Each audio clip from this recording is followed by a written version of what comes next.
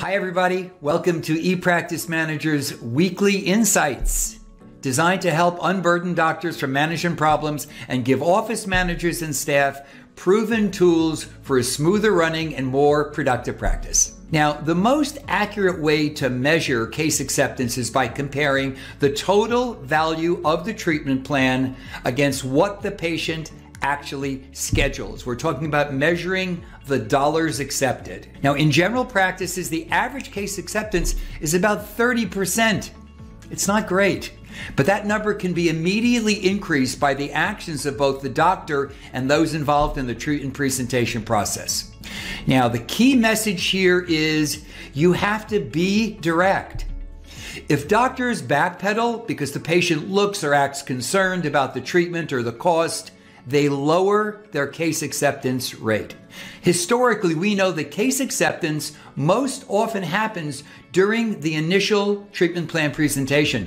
As soon as that patient leaves the practice, the likelihood that they will begin treatment anytime soon drops dramatically, almost in half. This becomes very inefficient, particularly considering the fact that you'll then need to schedule a new appointment and re-present the treatment plan.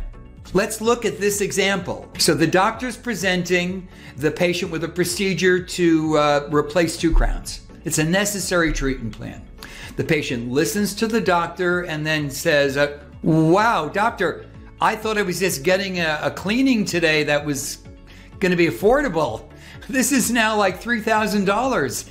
You know, I don't think I can afford this. The doctor, incorrectly, backpedals and says, Okay, I know it's a lot of money. You can let it go a little bit longer, but I wouldn't put it off for too long. Patient says in relief, oh, thanks. I guess I don't really have to do this now. I'll just think about it and get back to you soon. The doctor just let the patient leave without receiving optimal care. That patient's leaky crown is allowing bacteria to flow through the patient's bloodstream, which we know can cause any number of problems. And by the way, let's say this patient has a history of cardiac or diabetic issues, which makes his leaky crowns all the more hazardous. Instead, the doctor should have used a direct and caring approach. Could have said, hey, I really understand, and this probably isn't something that you budgeted for, so I know how you feel. But it's more serious than you may think. Leaving this untreated allows that bacteria from the decay to continue.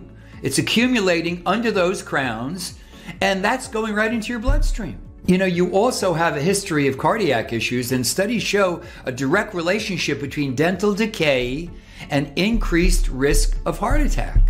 This is something you should take care of now and not let it continue. Patient then says, well, gee, I didn't realize what was really happening and the potential effect. Okay, let's do it. What happened? The doctor was honest, he was direct, and he was caring. If you're honest and direct with your patients, they're far more likely to accept treatment.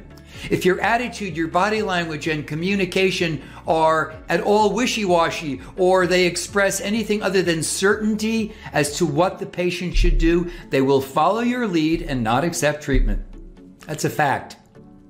ePractice Manager provides wonderful online classes, job descriptions, scripts, and all kinds of materials to help improve case acceptance. Go to our website, ePracticeManager.com, and you'll learn lots more. Okay, thank you.